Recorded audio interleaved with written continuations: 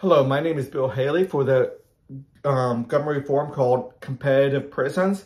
It's a reform on the prison industry and not necessarily who goes to prison, but how prison is being done. I want there to be about a dozen different prison organizations, businesses, whatever you want to call it, that does the prisons. I'll tell you how we can get paid. Well, you can read that in the bullet points. That's not what this video is about, the exact bullet points, but you can read them easy enough. But this one's going to be about the competition. Every business organization that provides prison services, we want to have them to have a competition, which means more money flowing to them. If they win the competition, if they get better ratings and the like, more people, or they just have the reputation for these perspectives, for these things I'm going to read, if they have a lower recidivism rate. So these will, once they take effect, they will start having a history. So where the people go through, the prisoners going through this system, will they have a lower recidivism rate? Will they, are they going to help do restoration of the person that they harmed? So if they harm somebody, are they going to do some type of restoration? Are they going to do some type of compensation? Reparation to the victim. So, restoration is a little bit different than reparations to the victim. So these are a little bit different. And the personal long-term prospering of the convicted. Now, a lot of people's like, oh, I don't care about the convicted. Let them suffer. Well, I understand that. But if you allow just the person to suffer, it's going to lead them into more of a life of crime when they get back out. If you have a long-term prospering of the convicted, where you have a jobs waiting for them, and you have a system for jobs waiting for them, and you work them long hours, and they just don't have that time to get in trouble, or they don't have to go back to their life of crime or their neighborhood to even live, and then get into that trouble. So the personal long-term prospering of the convicted will lower that recidivism rates.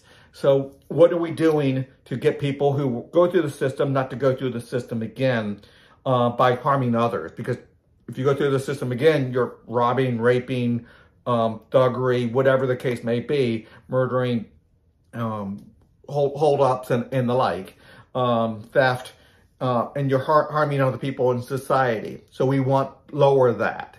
So there would be a competition between the different prison organizations that's supplying the prisons. So each prison organization is going to have their different way of doing prison to get better results on that. And there'll be competitive rating agencies dealing with that. So it's not just one rating agency with a one set of regulations or standards to meet to get better ratings. It's going to be a dozen. So people cannot just gear their policies to manipulate or get one over on the ratings. There'll be a dozen different ones. So there's a lot to it on that one. So if you're on Facebook, you can probably scroll up and down and get these bullet points easy to read. But there'll be private prisons to a large degree, or prison organizations. They'll be kind of private, semi-private if you want to call it that way. There'll be proper training and oversight, significant, a lot more civil liberties being protected. I know there's a lot of problems with civil liberties in the prisons not being done right. And yeah, I want them done a lot better. I don't want people abused in the prison. I know people like, well, if they harm somebody, let them be miserable in prison. Well, it's going to result in them coming out a hardened criminal, and do worse when they come back out and harm more people. So, no, we don't want them harmed. Yeah, unpleasant life in the prison for sure, but not where they're feeling so unsafe that they're willing to do more crime.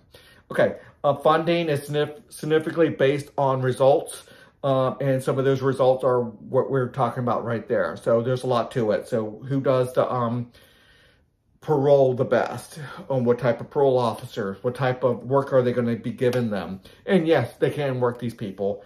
But if you just have them work in a manual labor type of job where they're not getting trained are they really going to have a long-term prospering when they get out? So there'll be a lot to it, to how we work these people. Again, standards, limitations.